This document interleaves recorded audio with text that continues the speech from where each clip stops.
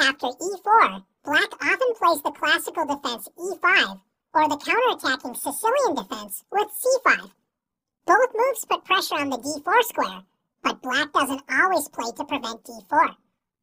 Another popular way of opening against e4 is by allowing white to get 2 pawns in the center and then counterattacking white's center. After e6, the opening is known as the French defense. White grabs more space with d4, and black strikes in the center with d5.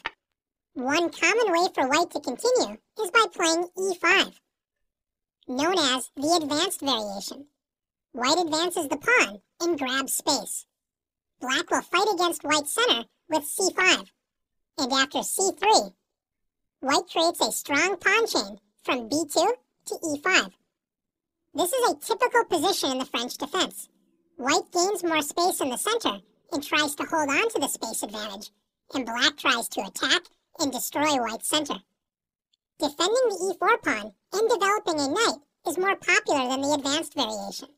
The most popular opening is after knight c3, protecting e4 and putting pressure on the d5 square. This allows black to play the sharp bishop to b4, pinning white's knight and threatening to capture the pawn on e4. White's most common reply is e5, gaining space in black's territory. Once again, black counterattacks white's center with c5. The other popular move to defend e4 is knight to d2, known as the Tarrasch opening. This move prevents black from pinning the knight with bishop to b4 because white can play c3. Notice this move does block the bishop on c1 and queen on d1. So development in this opening can be a bit slower than knight to c3. Black continues by attacking white's center, often with the typical French defense counterattack move, c5. Notice one drawback in the French defense is after the move e6, black's bishop on c8 is blocked. We'll now take a look at a similar opening that develops the light-squared bishop before playing e6. After the move c6, this is known as the Caro Kann opening. It is a solid option to prepare an attack on e4, so it is similar to the French defense.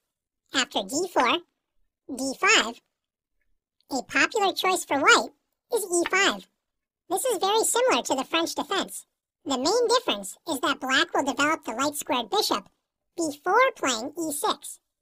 Black plays bishop to f5, planning on playing e6 and then c5. Notice that black will move the c-pawn twice in order to attack white's center with c5. This is the trade-off with the French defense.